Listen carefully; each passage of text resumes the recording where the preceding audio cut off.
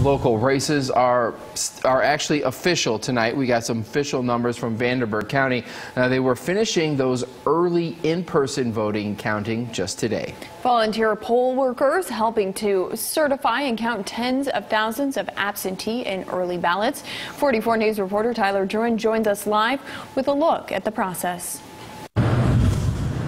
Well, good evening, Brian and Jessica. Those results were just released within the last hour from the Vanderburgh County Board of Elections. And because of damaged ballots by both poll workers and voters, it took election officials days to count.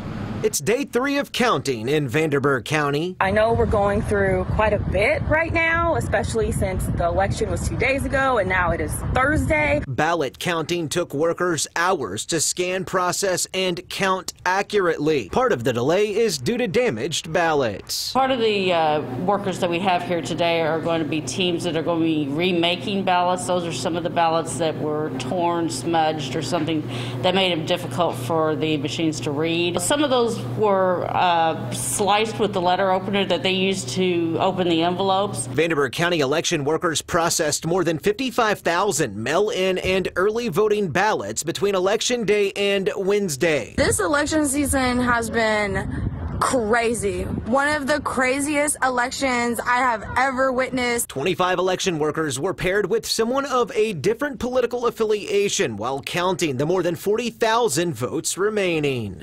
My message to the Vanderburgh County poll workers would just stay positive. I'm sending nothing but positive vibes and positive thoughts their way. Election officials say everything has been peaceful with watchers during the counting process. So many people are debating, but at the same time they're fighting instead of everybody coming together to make this our better place for everybody of all color.